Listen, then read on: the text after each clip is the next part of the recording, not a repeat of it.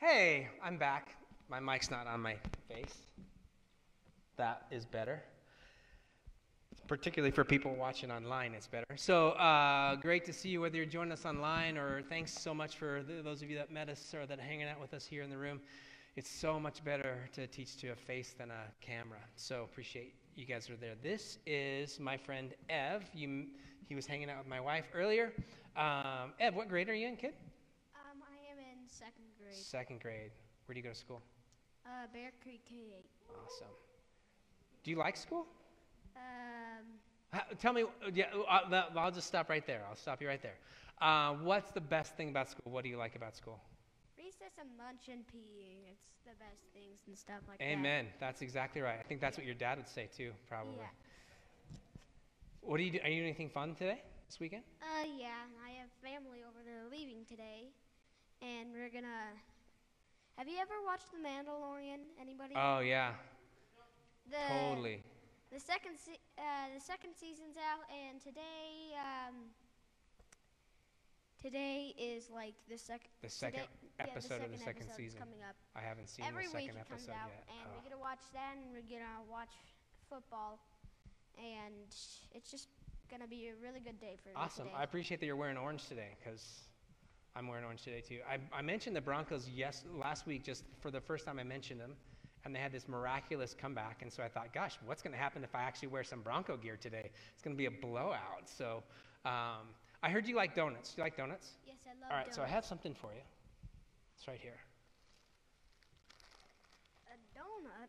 Yeah, it's like a fake donut though, right? It's like, Yeah. okay, Fake so, donut. yeah. I'm not but gonna eat that right now because I'm Good, talking around. because I'm gonna ask you a question. So if I just said, hey, Ev, will you give me that donut back and I'll give you something way better? What would you think? I would think no. Because you don't believe me? You don't think I'm going to give you something way better than that little donut? Well, I love donuts, but I guess it would be a yes or a no. I know. Let's think about it, because we're going to have to make that decision. Yeah. Do you want to keep the donut I just gave you or trade it to me for something that I'm saying is way better? What do you think? Definitely trade it. Awesome. That is a good choice, because here's what I have for you down here. What do you think I have for you? A bigger donut? A big box of delicious donuts, including a s'more donut. Oh. Do you like s'mores? Yes, I do. So I'm going to trade you this kind of crappy fake little donut for this beautiful box of big donuts. What do you think that has to do with anything about church today? Do you have any idea? No, I don't have really no idea. either, but I love donuts. No, here's this thing. We're going to talk a little bit about generosity today. We're going to talk about laying stuff down. And here's what we're talking about. God often asks us to say, hey, you know what? Will you lay down that? Will you kind of set aside? Will you give away this crappy half-baked donut? Because I have something way better for you. And you know what the reason that you traded me is because you thought I was telling you the truth, huh? Yeah. You didn't think I would be lying to you. That I would give you. What if I pulled out a bag of a half-eaten donut? That's what I traded you. That would be bad, right? Terrible. Terrible, right? And here's, I think, some things that we do. I think as we think about the things that God asks us to lay down, we have to realize that what He's asking us to do is to lay some stuff down, not to prove how much we love Him, but to give us an avenue to experience He's just loving these donuts, to experience Him more. So I'm going to pray, and we're going to let Ev go back to his seat and eat his donuts. Yes. Awesome. God, thanks for today. And as we press into this truth of laying stuff down, of being willing to live freely, open-handedly, and generously, will you build our trust in you that you really do have something better for us? And will you help us to understand the fact that we don't lay stuff down to earn your love, to get you to like us. We lay it down to experience you fully. Thanks, God. Amen. All right, let's give Ev a hand. Thanks, Ev, for helping us. You can take this. Watch out, Shauna's going to try and eat those donuts. Well, when you think about revival, we're talking about this in the series Revival Reclaimed, and some of the kind of the common terminology around revival are this like surrender, sacrifice, offering, right? It's like this idea of like, oh, what am I going to have to give up to experience God? And he's going to try and take all this fun from me. And what I'm hoping today, and really I'm going to speak pretty short today, is that we would look at those words and look at this as an invitation to life. That as God asks us, invites us to lay stuff down and ultimately lay down our lives, that it really is this invitation to experience him. And that's kind of the idea we're going to talk about today. And if you're a kid and you're taking notes, here's your first fill in the blank thing. To experience his life, I have to let go of mine. To experience his life, I have to let go of mine. And when we talk about his, I'm talking about the life that Jesus offers. And not just the life that he offers, but the life that he empowers us to live. And I think that word experience is huge, because I didn't say to understand more about the life he offers, to get a historical overview of the kinds of things he might do in someone's life. We have to lay down our lives to actually experience it. To live a life in such a way that people look at us and go, oh man, I didn't think people could forgive like that. I didn't think people could express grace like that. To experience his life, and I have to let go of mine. And to live, we'll talk about this idea of like living open-handedly, being able to let go of some things in our past, or some things we're holding on to that prevent us from living and experiencing new life. So we're going to open up the Bible to Romans chapter 6. If you have your Bibles, open up to Romans chapter 6. If you're looking on your phone Bible, just make sure you're looking at NIV, because that's the one I'll be reading from. If you're in the room, you can grab a Bible that's around here. Encourage you to grab that. Encourage you, if you're coming in the room, grab one of these, or just bring your own Bible when you come. That way we won't have to keep recycling some of these Bibles that we have. And you can actually grab a pen and write in this. If you're watching online, just grab whatever Bible you have around, or check online. It's John, Acts, Romans. I'm like, why can't I find it? It's right here. John, Acts, Romans, before Corinthians. So Romans chapter 6. Paul, the apostle, is talking, and he says this in verse 1. Actually, I read 1 and 2. What should we say then? Should we go on sinning so that grace may increase? By no means. We are those who have died to sin. How can we live in it any longer? There's a guy named Clarence Jordan, and if you don't know the life of Clarence Jordan, just take some time this week to look him up. He was a white farmer in the late 40s, early 50s in rural Georgia, and he had a multi-ethnic farm. People lived together of multi-ethnicities, and you can imagine in that time of history that wasn't a very good thing. It wasn't smiled upon, and so he had several encounters with the KKK. And one of those encounters, as the KKK rolled in and was going to burn his farm down, he just said, "Boys, you can obey or you can follow your grandpappies, or you can follow Jesus. Which one's it going to be?" He wrote a version of the Bible called the Cotton Patch Bible, which is really a series of sermons that he gave throughout the South. And his translation of this verse says this: should we go on sinning so that grace may increase? Hell no, he says. That's what Paul is trying to say. And these two verses are a picture of this life lived in two camps, of saying, I want to follow Jesus, and I want to continue to pursue the life that this world offers. This idea of living in both camps. And Paul's just going, hey, you can't do that. You can't say one and then do the other. You can't you know what? I'm going to continue to chase the things that this world offers for life, and then I'll just ask God for forgiveness and experience his grace. He said what his point is, as we walk through what we're going to see, is that's not life at all. That's not life at all. And I think one of the things in our current state is that it's peeled back some of these things and revealed some of these ways that we're chasing life, some of these places where we're finding comfort, where we're setting up our own little kingdoms and not relying on God. So he continues, and he says this: don't you know that all of us who were baptized in Jesus Christ were baptized into his death? We were therefore buried with him through baptism into death, in order that just as Christ was raised from the dead through the glory of God the Father, we too may live a new life. And he's setting up this idea of baptism. And if you've been around here and experienced one baptisms, which I hope that we get to celebrate again soon. It's this picture. We have someone we have this little, like this horse trap that sits right here, and then we bring this person in, and they're standing there, and this is a picture of there was a life that I had before I followed Jesus, and in that life, it was this life of striving to be good enough. It was this life of chasing my own comfort and pulling myself up by my own bootstraps. It was this idea of I'm going to be loved if I make myself lovable. And even religiously, maybe trying to chase this ladder of religion to try and get to a place where God would love me. And what we're saying is when we lay people down, it's to say, you know what, I'm dying to that life. And we don't just keep them under there for very long, for lots of reasons, lots of red tape around that, but also because it's this picture that we're identifying with the death of Jesus for the forgiveness of sin, that this death of the old person, and then as we bring them up out of the water, we're saying raised to walk in new life, like the life I now live. I don't live in my own energy and my own power. The life I live now, I live in the power and energy of the resurrection of Jesus Christ. Don't you know that, he's saying? Don't you know that when you were baptized into Jesus, you were baptized into his death? You were therefore buried with Christ through baptism. That old self, that old way of life, that old way of thinking is buried.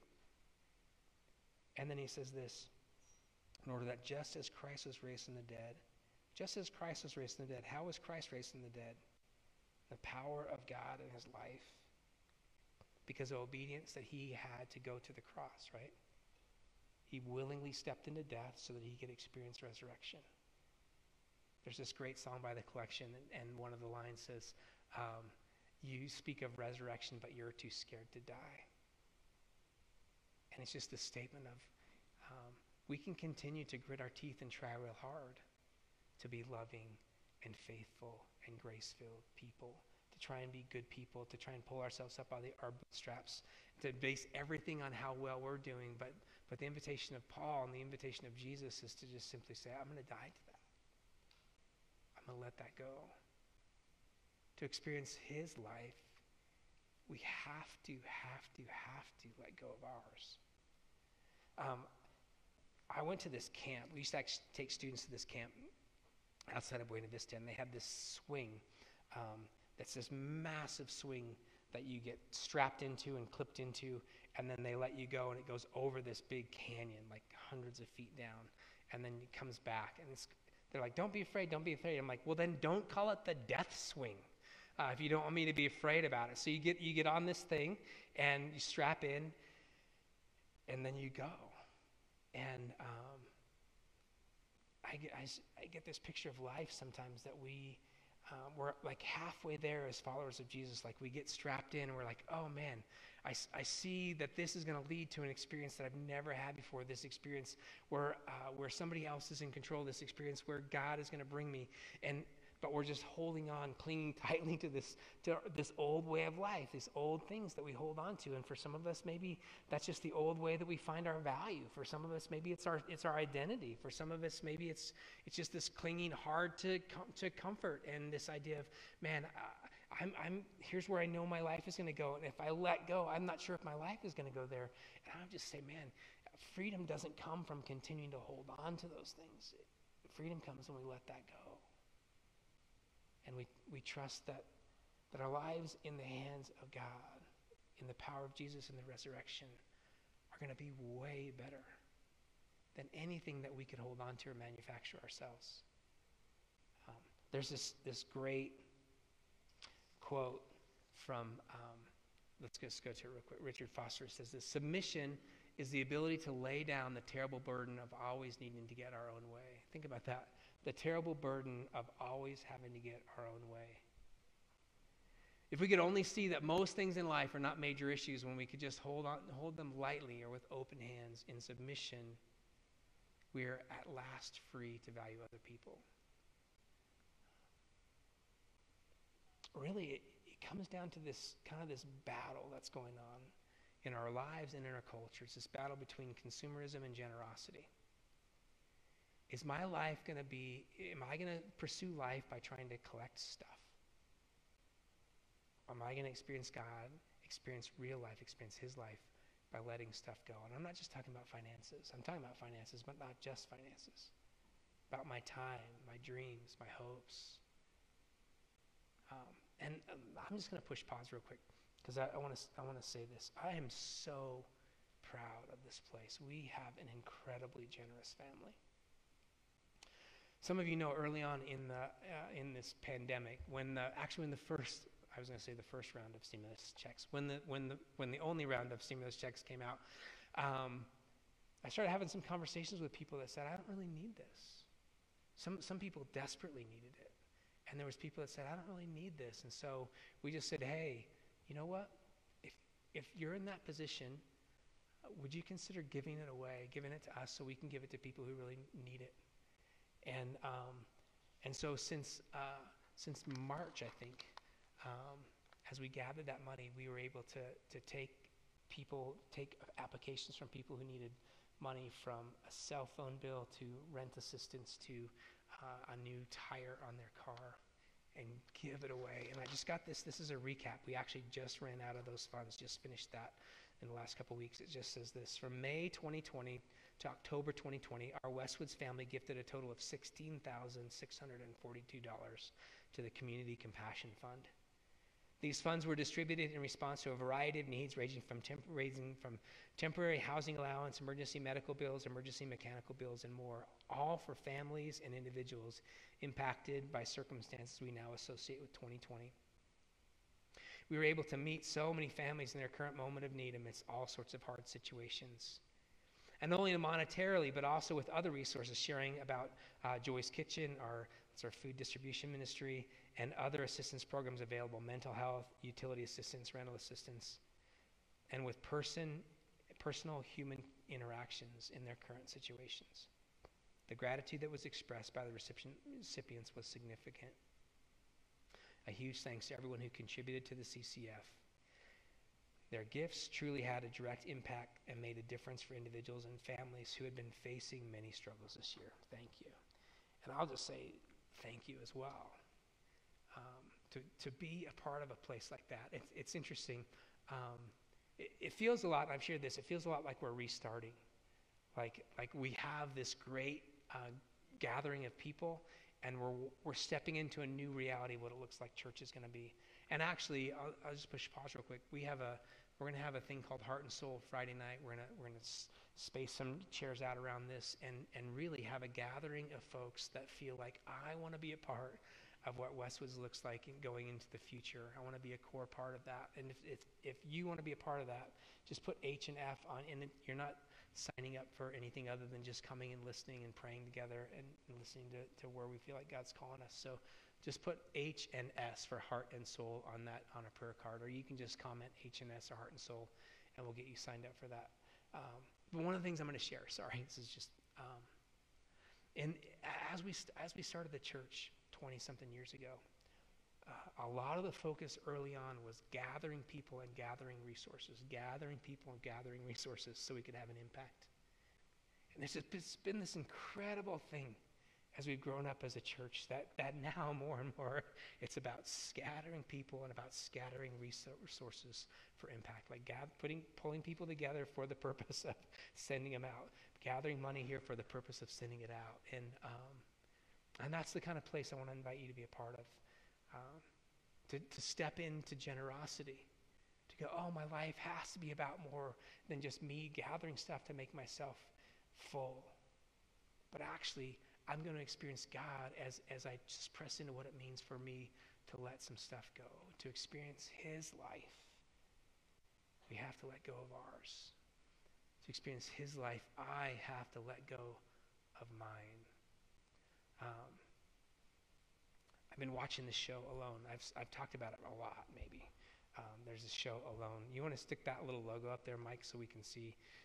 That's what it looks like. So if you're looking on your DVR, that's what it looks like. So they drop these 10 contestants off in the middle of the wilderness, and they say, make it work. They have these 10 tools that they get. And so I've been obsessed with this show. I think that I could probably survive. I've been teaching myself lessons like how to start fires with like this and this. So I've been doing this, and like you do, see how good I am? So like you just kind of like spark over, and there's this preparation. So I've been reading about how to do that. And one of the things that struck me, I'm reading this instruction manual on how to start a fire like this. And here's what one of the things said. It says this: whatever you use to catch a spark, it needs to be dry and dead. The deader, the better. Like that. And I just got this picture, and I want to share it with you. The God of the universe is sparking his power over your life. I'm going to start a fire right now.